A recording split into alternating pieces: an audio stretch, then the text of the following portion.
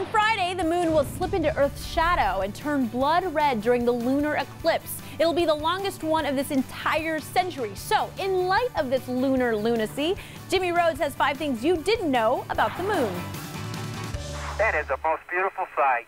The first thing you didn't know about the moon? There's trash on it, about 500,000 pounds worth. Most of this lunar litter was left behind by unmanned missions and astronauts who visited during the Apollo program. Among the junk, golf balls and human waste. That bag, it's called a jettison bag, and it's full of garbage, of things that the astronauts did not want to take back with them.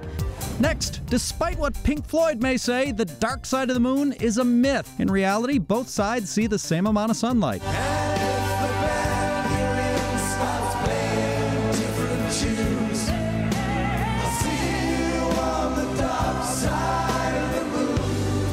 The third thing you didn't know about the moon, it experiences quakes, or moonquakes. There are at least 4 different kinds. Data was gathered thanks to a seismometer left behind during an Apollo mission. If you're watching how hard I have to hit this into the ground to the tune of about 5 inches, Houston. Fourth, it was almost the site of a nuclear explosion.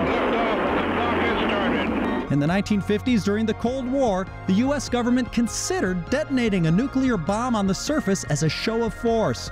The plan was scrapped and the focus shifted to putting a man on the moon, which finally happened in 1969 when Neil Armstrong took his famous small step. That's one small step for man,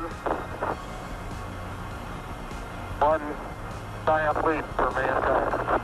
The last thing you didn't know about the moon? There's a dead guy up there. But he's not an astronaut and was rejected from the program. Eugene Shoemaker, a pioneer in the field of planetary science, was so revered that his colleagues arranged for his ashes to be brought there in 1999. I think that most of the craters on the moon have been formed by impact. Shoemaker, who said his biggest regret in life was not going to the moon, finally got his wish, even if it was his last one. All engines running, commit, liftoff. And that's 5 things you didn't know about the moon.